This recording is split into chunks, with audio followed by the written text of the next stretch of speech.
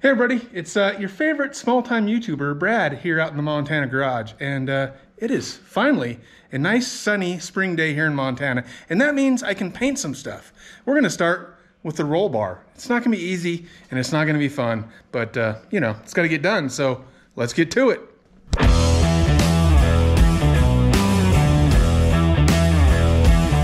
All right, I got started without you guys. I've done a few small tasks, nothing real crazy, but I got most of the car cleaned out. I still have to like vacuum it and whatnot, but there's more sanding to be done, so we'll take care of that before we clean it out anymore. I got most of the truck cleaned out. I drained my compressor, I drained all my air lines, checked my filter out, so all that stuff's ready to roll. I stopped by Harbor Freight this morning and I bought this little tiny kind of touch-up paint gun. And, I'm gonna use that up here to try to get the back part of this roll bar. I was gonna take my glass out, but I don't think I'm gonna have time to remove the glass and get the glass put back in and still be ready for Rocky Mountain Race Week. So I'm gonna try to just leave the glass in. I'm gonna get new glass in this thing eventually, but it may not happen right away. So we'll try to paint this. It's just really tight back here. I thought that little gun might help. And then I also got this universal paint cup system, also from Harbor Freight.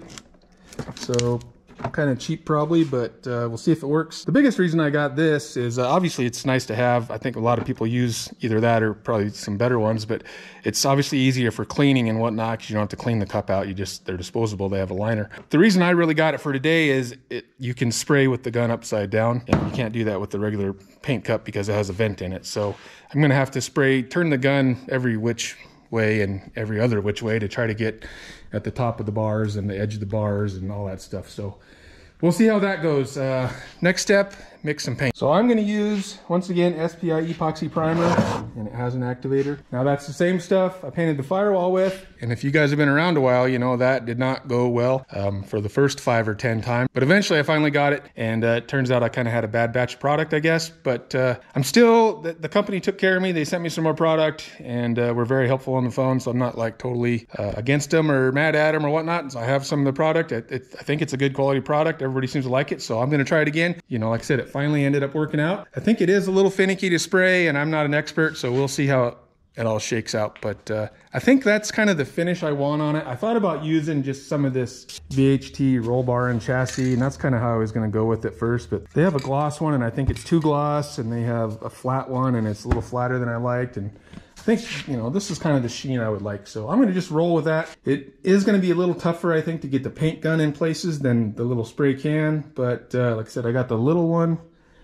for the tough spots, and we'll see how it goes. So I have a ton of prep work to do still. I'm not by any means ready to spray this stuff, but they say you want to let it induce for like 4 hours, which means induce is after you mix it, you let it sit basically for maximum UV protection, or so it doesn't fade in the sunlight. It's not really designed to be a top coat, but it can be used as a top coat. As you can see, that's what I'm doing there, but most of that stuff is never going to see the sun. Obviously, we're going to see a little bit of sunshine through the windows, so I'm going to go ahead and do the, you know, induce thing. So I'm going to get this mixed and then do all my sanding and masking and all my other prep work for a few hours, and then hopefully this stuff will have worked its magic and be ready to roll. All right, once again, I got to just say I'm not an expert at this. I'm not making it up as I go. I've done it before. I still got to I look in the book and see what I'm supposed to do, and I haven't done it enough to just come out here and do it, you know what I mean? So watch and follow along, but maybe figure out your own process so that you're doing it right in case I'm not. The first problem I have is I never know how much to mix. This little disposable paint cup holds 20 ounces, which I would guess is probably enough to do that roll bar. I'm going to mix it in this cup, and it holds 28, so that'll give me a few extra ounces. So I have some to put in that little detail gun, and then just a little extra if I need it. And hopefully I'm right, and that's going to be enough. And I guess if not, we'll find out and mix more. Kind of screws me up because I got to do the induce thing, but fingers crossed, that's plenty. So mixy mixy.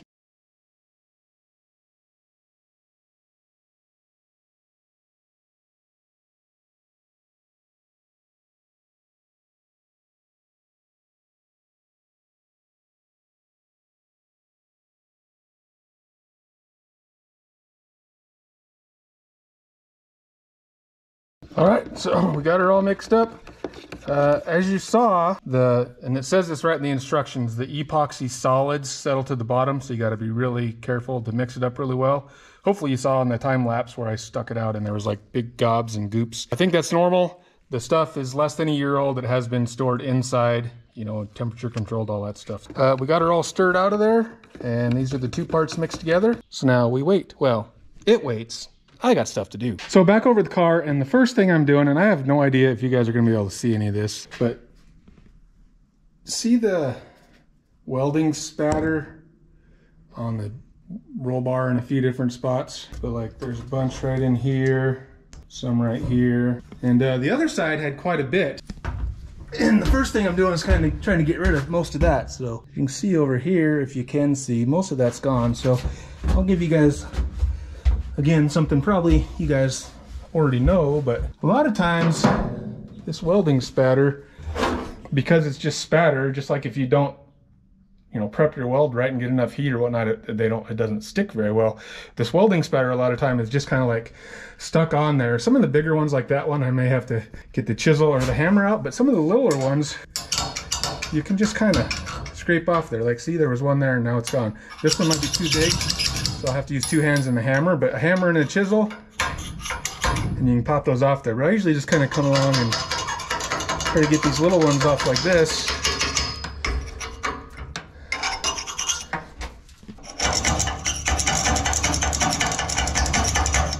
This isn't a very good example, I guess, because most of them aren't coming off by hand. Got one of those. Those ones just came off. So I'll grab the hammer. It's hard to do, you know. Maybe I'll set the camera up, but basically I'm just gonna, you know, grab the hammer and bang, bang right there and knock some of these off, and then we'll come back and see what it looks like when we're done. So I lied to you, sorry. I didn't set the camera up, but after just a couple minutes of scraping and a little bit of hammering with that little chisel, like I said, pretty much all that welding spatter is gone. So we'll obviously hit this with some sandpaper again. There's kind of some little, you can kind of see where they were sometimes, even though the bump is gone. But that side's good. I got a little bit more on this side, so we're looking pretty good as far as weld spatter goes. The only place we still have some, I scraped around up here too, but there's just some right at the very top I can't get. You only know it's there if you rub your hands up there. You can't see it either from the front or the back. So if you're ever riding with me, just don't rub your hand up there, and then you won't know that's there. And if you don't tell anybody, I won't tell anybody. Deal? All right, next step. Sand the bars. Most of them I sanded and kind of prepped before I put it together. This bar I forgot to do that too, so I'll do that one a little better, but I'm going to go over the whole thing probably with the DA where I can, and then the little, just like a little Scotch-Brite tube or something, get it all sanded, and then we will probably mask first because we're going to be going in and out of here and touching stuff and whatnot, and then we will wax and degrease, and then someday we'll spray the primer, paint, epoxy, whatever it is.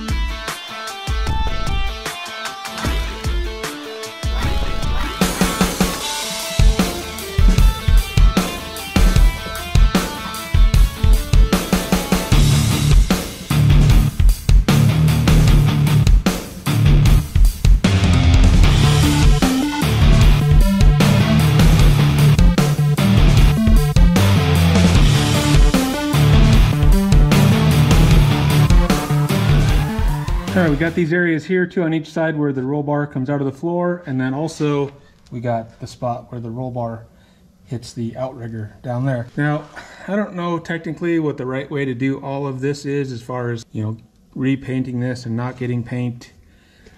I'm not gonna be too fancy or special about it. I'm going to sand the bar like I did. I'm gonna scuff up the paint around the area that's try to kind of feather it, and then I don't know, I'm just gonna paint it. If a little more black gets on there, it'll either stick or won't stick, or maybe it'll look goofy, but it's basically under the car. So I'm not gonna spend a bunch of time, you know, masking and feathering. I mean, I don't even really know the right way to do it. So I'm just gonna do it like that. I'm gonna do it the wrong way on purpose. That way I don't have to pretend like I knew what I was doing and having it fail anyways. So that's my story there. Progress report. Everything is either DA sanded or hand sanded to hopefully good enough of a standard. That's what I'm going for, is good enough. Hopefully the epoxy will stick good enough. So the bar's all done. Outrigger's down there. I showed you the little roll bar where it sticks through the frame on the other side and in the trunk. And then there's a little spot where I did the battery box onto the frame, did some welding down there. So all that stuff is kind of sanded-ish, hopefully good enough to be painted.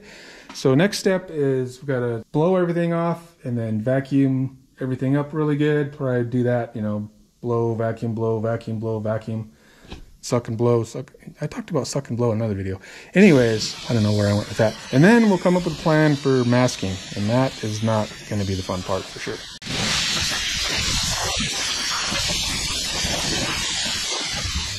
Well, now I suppose I should get some of this dust and gunk off the floor because I'm going to be spraying down here and we don't need to be kicking all that dust up. So y'all know there's only one really good way to do that, right?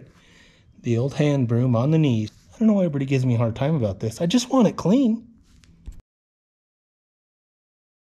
After a couple more rounds of suck and blow, I think we got mostly cleaned out. I blew the floor off. I vacuumed in here, blew it all out again. Anyways, like I said, a couple more rounds of suck and blow.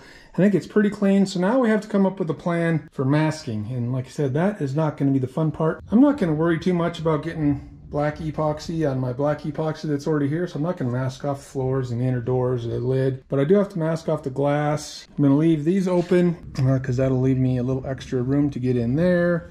So I got to mask off this glass a little bit out here. I was going to remove the back glass because I'm getting new glass anyways, but I've kind of realized I may not have time or the funds to get the new glass before Rocky Mountain Race Week if I'm still going to make that. So I'm not going to, I don't want to take the window out if I'm just going to put the same window back in. So I'm going to leave it. And I may have already said this, but I got a smaller gun to try to paint those. Maybe I already said all of that. I don't know what I'm doing. So it's time to figure out some masking. And yeah, I'm not really sure exactly how to go about that.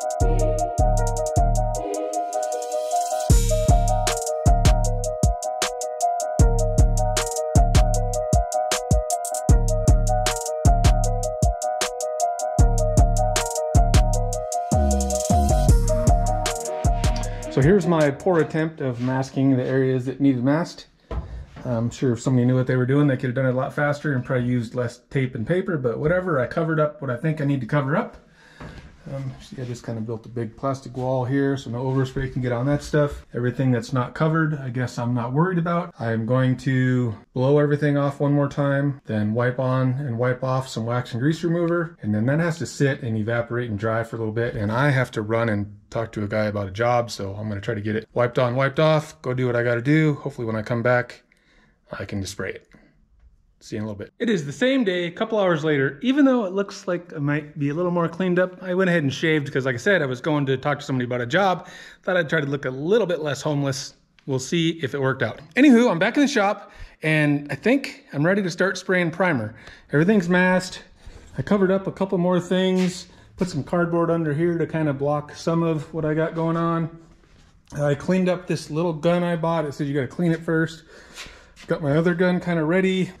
Looked at this little disposable cup kit. So I think the first thing I'm going to do, I got a fan in the window, open up another window. I'm not going to put my paint booth walls down. Hopefully most of the overspray will stay inside the car, but I kind of covered up what I didn't want overspray on. So hopefully it's all going to work out. I think the first thing I'll do is pour a little primer in this little guy and see if it's even going to work. The tip is way smaller than it's supposed to be, but I'm hoping that this works. You know, just to kind of get, like I said, that back window, and maybe if there's less overspray and it's just a little finer pattern, maybe I can spray the underneath stuff with this and get less primer on stuff that I don't want it on. I don't know. It's all, that stuff's all underneath the car, so whatever, it is what it is, but I'm still gonna try to obviously make it look the best I can. So I gotta get my hose set up. Probably should put some more clothes and a mask on and squirt, squirt. Well, let's see if we can figure out how this thing works. I put my sweatshirt on, go Avs, even though, they disappointed me and lost in the first round of the playoffs, but oh well, now I got more time to work on my car. All right, let's see what we got here.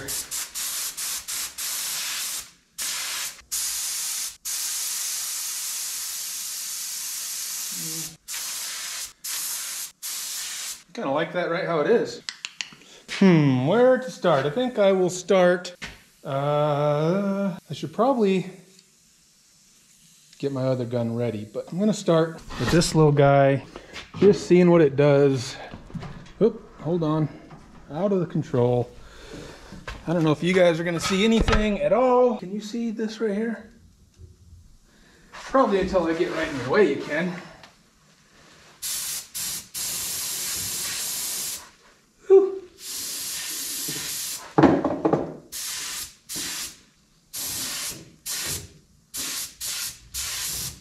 This is where I need the big one, so I gotta get upside down, I guess.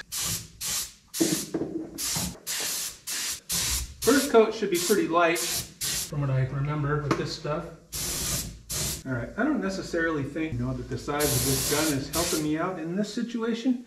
So being I got this one, I'm going to go do the back window, because that's kind of what I really got it for. And then, I don't know, I'll do all this. Well, I can't do that. I don't know what I'm doing. I'll go ahead and do the other front one. I don't think I can do the outriggers where the roll bar comes through the floor, because I pretty much have to be upside down probably. And then we'll do the stuff in the back window. I'll bring you back at some point. I did what I could with the little gun. Now we got the big boy out, and I think I got it adjusted somewhere as close. So we'll start seeing what happens with this thing.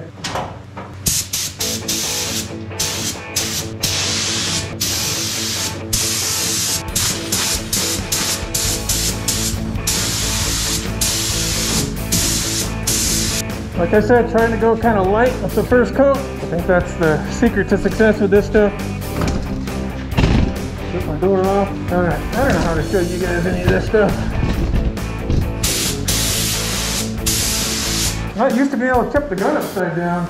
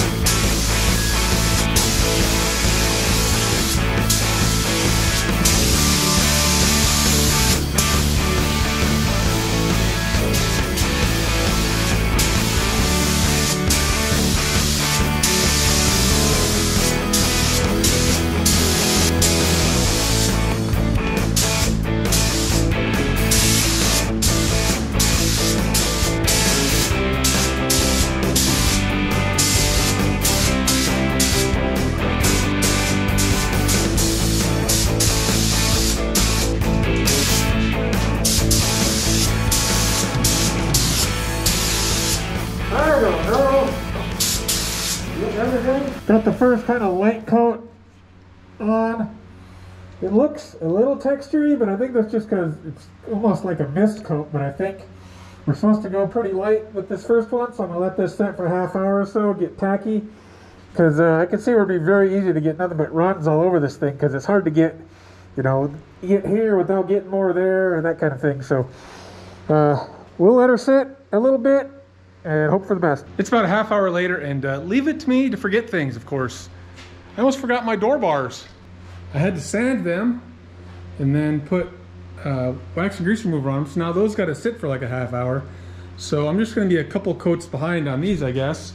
And the other thing I forgot is I need to sneak pack this plastic and just give a little squirt to these things sticking out the floor. So I'll get the first coat on them, second coat on this, and then we'll wait again, and then we'll come out and do the last coat on this and the first coat on that. And I got it all screwed up, but we'll get there eventually.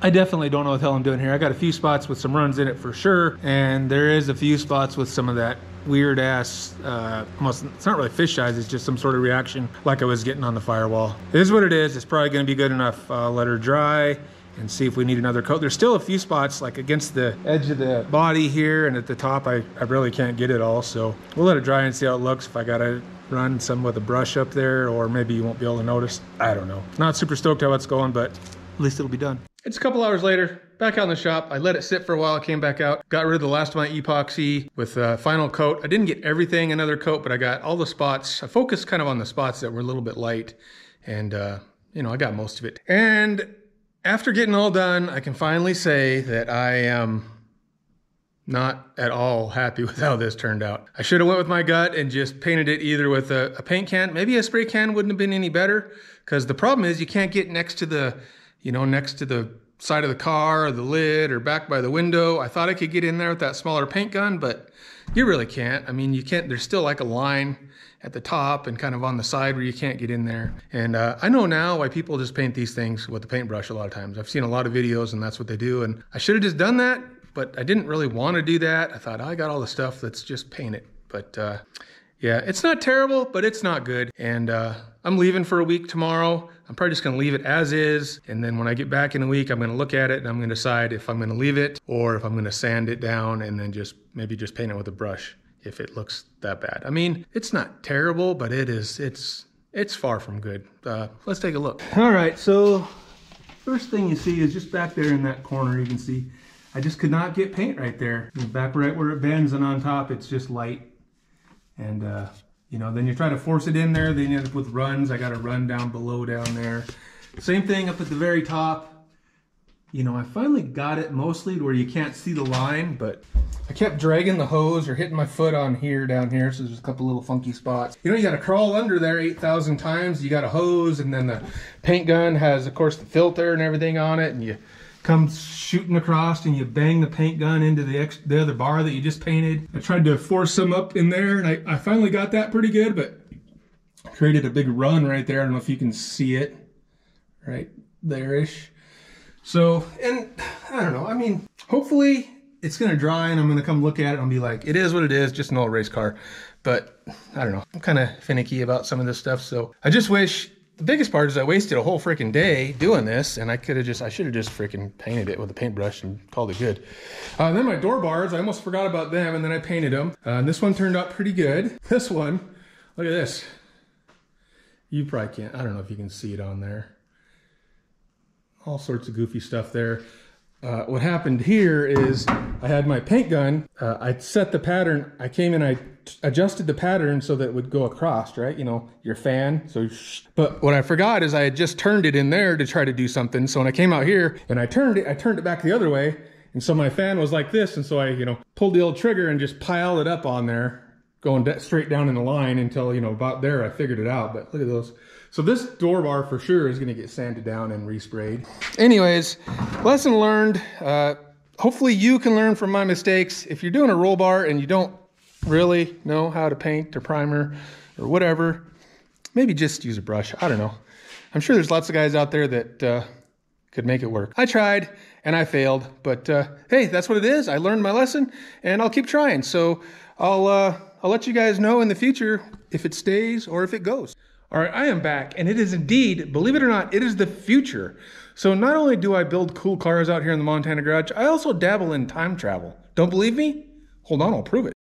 Welcome to the future, and as you can see, some things have changed. We've got sheetrock and insulation in the shop. The car is done-ish, she's a driver, and well, that's not all that's changed.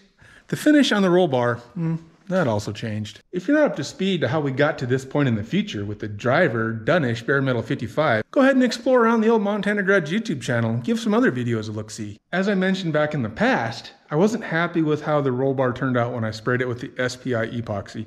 Now, it's not the SPI epoxy's fault. I'm not blaming it on them. It was my fault. I just did a crappy job of spraying it or applying it or putting it on. It looked not so good. So I ended up sanding it all down and respraying it. I must have figured that I'd bored you guys enough with roll bar stuff because I didn't take any footage of it. I was just trying to get it done, I guess. But what I did this time, I said I sanded it all down, and this time I just sprayed it with VHT roll bar and chassis paint. I mean, my first clue that I should have used this was the fact that it says roll bar right on the can. I think the main reason that it turned out better this time is just using the spray can. The can is smaller than the gun and the filter and the hose, and it's just more maneuverable to get in all the tight spots, like next to the, you know, the door panels and up against where the headliner would be and all the nooks and crannies. So it was just easier, less hassle, I guess, and it just turned out way better. So we'll start by taking a peek back here. Now, even though I said it was easier to get in all the spots, look, I still could not get paint on these back bars back in front of the back window. I just couldn't get the can in there. I even tried on this side to brush some paint on there, and I decided that looked worse, so I just left it. And now that the car is bare metal, I may just leave. I don't mind that bare metal kind of look going up like that and then fading to black. I may actually sand some of the black paint off on the inside so it's more even. Or when I change the glass out, you know, when I pull the glass out of there, I'll probably just squirt some black on there, and then it'll all be black, and that'll probably be better than the bare metal. Peek on the inside here. I got the door bars in. You can see that thing is nice and shiny. I don't even have it all scratched up yet. There are some scratches on the roll bar from trying to putting the seat in and out and stuff like that. And whatever, that's gonna happen, right? Because I'm gonna use the car. And just the rest of it, it all just turned out pretty good. I don't really have any runs anywhere. It's not perfect by any means. There's some little flakes and specks and dirt from, you know, painting in a not super clean environment. But overall, I am very happy with how it turned out. I don't know, you guys can't see it because it's black on black, but trust me, it's much better this time. So this simple little paint the roll bar project ended up being quite a bit more work than I thought it was going to be, especially since I ended up having to do it twice. But like I said, I'm glad I did it the second time because it turned out much, much nicer. Let me know if you guys got any paint the roll bar horror stories, or if you guys just use a paintbrush or a paint can, or how you guys have done it and how it's worked out for you. Just be curious to see how everybody else is doing this. Most of the videos and stuff I saw when I was Googling it, people were just painting it with the brush because that seems like the easy way to do it. And it probably would have been fine. I did it the hard way, as usual. That should be the motto of the Montana Garage. We do it the hard way, and we do it 3 or 4 times. Anyways, that's gonna be it for this video. Thanks for watching. Like, share, subscribe, tell a friend. And don't forget, we've started doing Montana Garage Mondays, where I'm live from out here in the Montana Garage Monday nights, 7 p.m. Mountain Time. Maybe I'll see you then. Ooh, shiny.